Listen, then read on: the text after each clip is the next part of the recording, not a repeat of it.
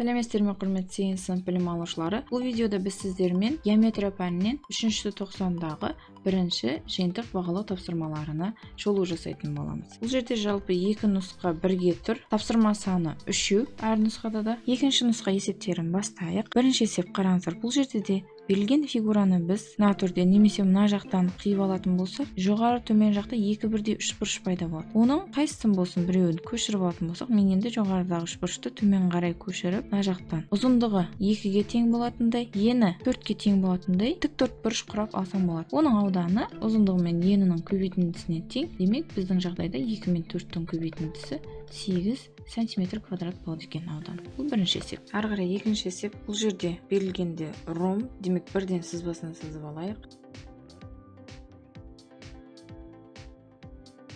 Оның биіктігі h, қабырғасын а деп алатын болсақ, қысқаша шартты ромб берілген а болады.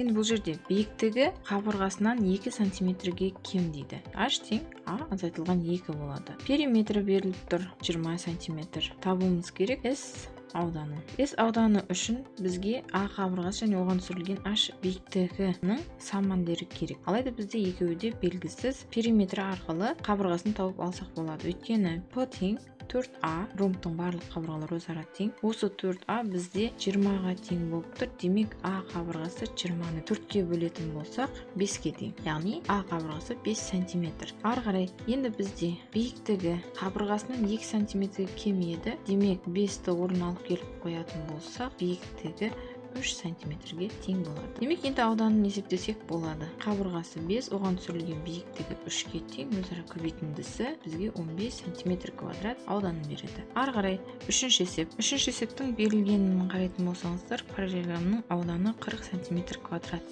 дейді. Демек, бірінші кезекте біз параллелограммның сызбасын сызып алуымыз керек. Бізге берілген S ауданы 40 сантиметр квадрат. Егер оның биіктіктері 4 сантиметр және 5 сантиметр болса, периметрін табыңыз дейді. Параллелограммның 2 биіктігі бар деген сөз, ол бір биіктігі ұзын қабырғасы А деп белгілесек те болады. Оған түсірілген HA, ал екінші биіктігі қысқа қабырғасына түсірілген, оны B деп қарастыратын болсақ, H B-ға тең болады. Демек, бізге беріліп тұр HA 4 сантиметр, HB 5 сантиметрге тең, ауданы берілген 40 сантиметр квадрат.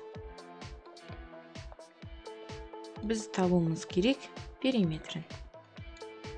Параллелограммда төртбұрыштың бір түрі, оның периметрі іргелес қабырғаларының қосындысын еселегенге тең. Енді бұл жерде бізге осы екі қабырғаның сан мәндері керек. Оны ауданды біз егер А қабырғасы оған түсірілген биіктігін көбейтіп жіберсек те, немесе Б қабырғасы оған түсірілген биіктігін көбейтіп жіберсек, бірдей мән береді. Осы екі жағдайда да сан мәндерін алып келіп қоятын болсақ, ауданы 40-қа тең, бізде А белгісіз, ал оған түсірілген биіктік 4-ке тең. Демек, осы жерден А бізде тең болады, 40-ты 4-ке бөліп жүрсек 10 сантиметрге. Бұл бір қабырғасы.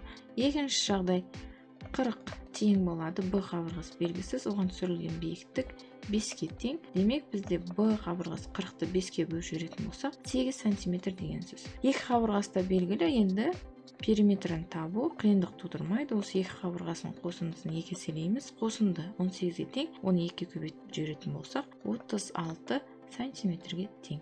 Сонымен екінші нұсқа есептері де дайын. Сонымен құрметті 8 сынып білім алушылары, қарастырылған есептер түсінікті болып, видео ұнаған болса, лайк басып, достарыңызбен бөлісуді ұмытпаңыздар. Каналға міндетті түрде тіркеліп қоямыз. Әлі де сіздерге пайдалы видеолар көп болмақ.